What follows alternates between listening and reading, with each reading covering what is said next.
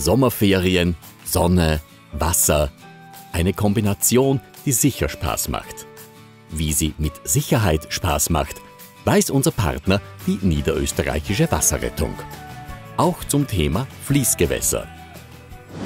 Auch wenn es heute nicht so ausschaut, Martin, an und für sich stehen wir da an einem wunderschönen Badeplatz. Bei normalem Wasserstand und in einem schönen Sommer haben wir da alles, was wir brauchen für schönes Baden. Ein Wehr mit Staubereich oberhalb, schönem Wasser unterhalb. Trotzdem gibt es da einiges, auf das wir aufpassen sollten, damit es ein schöner Badetag bleibt. Fangen wir einmal oberhalb vom Wehr an, oberhalb von der Wehr an. Worauf sollte man da aufpassen? Naja, oberhalb von der Wehr sind gewisse Gefahren, was die Ips mit sich bringt. Das ist der Staubereich. Bei den Staumauern befindet sich meistens unterhalb von der Mauer eine Öffnung, wo dann ein gewisser Sog entsteht, was dann, wenn der Schwimmer zu nahe an die Ips oder an die Staumauer halt kommt, wo er angesogen wird und eigentlich nicht mehr wegkommt. Und das endet halt meistens dann fatal, dass er von selbst nicht mehr aus der Strömung rauskommt oder aus dem Sog und zu der Mauer hingesogen wird.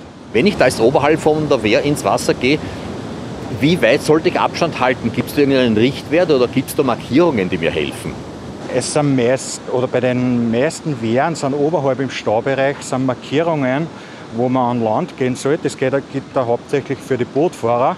Aber wenn da nicht jetzt der klassische oder Schifffahrtsbetrieb ist, sondern für die Schlauchbootfahrer und so, und an die Tafeln sollte man sich halten, dass man rechtzeitig schaut, dass man an Land kommt und dass man nicht in die Gefahr bekommt, dass man zu der Wehr zubekommt oder zugezogen wird.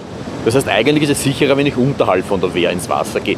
Worauf sollte ich da schauen, worauf sollte ich da aufpassen, damit es auch sicher bleibt?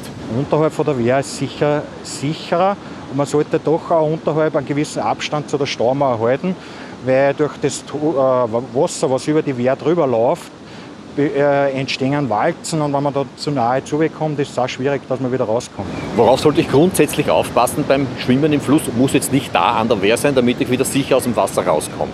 Naja, was man speziell, wenn man halt in einem Fluss baden geht, was einem unbekannt ist, ist sicher ratsam, wenn man sich vorher Informationen über den Fluss einholt. Wenn man vielleicht die Bevölkerung, die Ansässige fragt, wie schaut es aus, gibt es gewisse Gefahren aber wenn man sich an gewisse Regeln hält, dass man zum Beispiel springen und wenn man das nicht durchführt, hat man relativ einen sicheren Badetag vor sich. Zum Thema Springen an so einem Fluss macht sicher Spaß, aber da haben wir das Problem, also wenn es letzte Woche funktioniert hat und tief genug war, das heißt nicht, dass es diese Woche wieder so sein muss.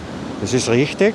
Das Problem, was wir speziell jetzt nach dem Hochwasser haben, das heißt, wenn ich jetzt vor dem Hochwasser oder vor einem Felsen runtergesprungen bin in die Ips, heißt es nicht, dass das nach dem Hochwasser auch wieder so ist, dass der Fluss dort genauso ausschaut, als wie was er vor dem Hochwasser war. Durch das Hochwasser werden Steine mitgeschoben und dann hast du halt einfach Untiefen im Wasser, die was vorher eigentlich problemlos reinspringen hast können. Und das, was halt nach dem Hochwasser immer dann wieder ganz anders ausschaut, weil der Fluss ist nach dem Hochwasser ganz anders, als wie was er vor dem Hochwasser war. Es gibt entlang eines solchen Flusses sicherlich jede Menge schöne Badeplätze. Worauf sollte ich da aufpassen, damit es ein sicherer Badegenuss wird?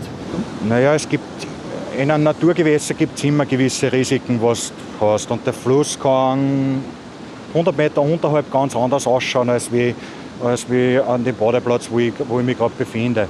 Das Problem ist auch, wenn du halt in einem Naturgewässer bist, dann kommen auf einmal kalte Strömungen. Wenn du zu weit rausschwimmst, dann kommst du in eine kalte Strömung, dann wirst du müde und sollst schauen, dass du so bald wie möglich wieder aus der kalten Strömung rauskommst und dass du wieder sicher an Land kommst. Oder wenn wo Wasserpflanzen unter Wasser sind. Man ermüdet, dann auf einmal spürt man was, da hat mich was berührt unter Wasser, kriegen die Leute dann Panik und das ist halt dann meistens, so, wenn Panik ins Spiel kommt, ist es meistens schlecht dann. Ihr habt ja in eurem Bereich der Wasserrettung im Abschnitt Waidhofen an der Ips eine Stelle, die bei den Jugendlichen besonders beliebt ist zum Runterspringen, nämlich eine Brücke. Wie gescheit ist das? Wir haben einige Brücken und Stege hier in Waidhofen bei uns oder entlang der Ips, nicht nur in Waidhofen. Das Gebiet zieht sich ja bis nach Amstetten raus oder bis Ips runter, wo die Ips dann in die Donau mündet. Das sind einige Stege, wo immer wieder Jugendliche, nicht nur Jugendliche, auch Erwachsene, was dann aus großer Höhe von einem Steg oder aus einer Brücke in die Ips springen. Das ist halt meistens dann, oder das ist keine schlaue Idee, weil man weiß nicht, wie das da unten ausschaut.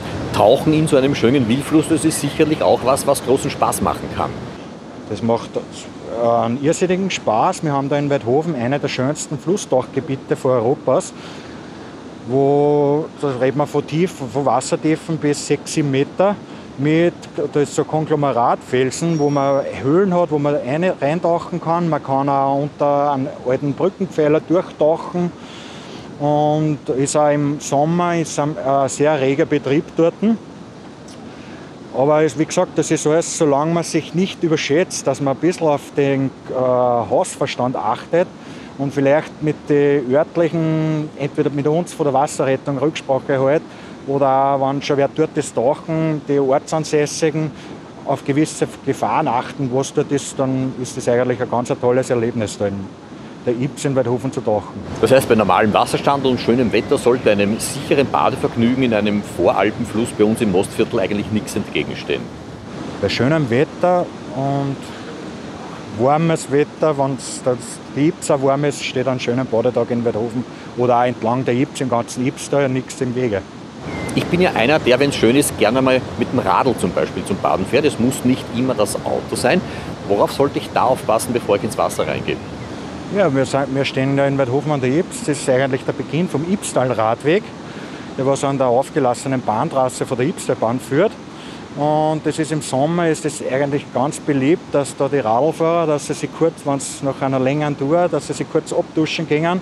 Und wenn ich jetzt da stundenlang auf mein Rad sitze in der prallen Sonne, ist es vielleicht ganz ratsam, wenn man vorher wenn man nicht gleich mit einem Köpfler in die Ips eintaucht, sondern sich vorher ein bisschen akklimatisiert, weil die Ips hat auch im Sommer 20 Grad, recht viel mehr wird die nicht kriegen. Und dass der Temperaturunterschied oder dass sich der Körper daran gewöhnen kann, ist ganz ratsam, wenn man sich vorher ein bisschen abduscht und dann eine Runde in der Ips genießt, bevor man wieder mit dem Rad weiterfährt Richtung Lund am See. Dann sage ich Dankeschön fürs Gespräch und wünsche euch einen möglichst einsatzarmen Sommer. Danke. Beim Schwimmen in Flüssen also beachten. Oberhalb einer Wehranlage genug Abstand halten und auf Markierungen achten. Besser unterhalb der Wehranlage schwimmen, aber auch da genug Abstand halten. Sichere Badeplätze und Tauchplätze bei Ortskundigen erfragen. Größte Vorsicht beim Springen, der Fluss verändert sich immer wieder. Raus aus kalten Strömungen, nicht von Brücken springen. Und Flüsse sind oft recht frisch, also abkühlen nicht vergessen.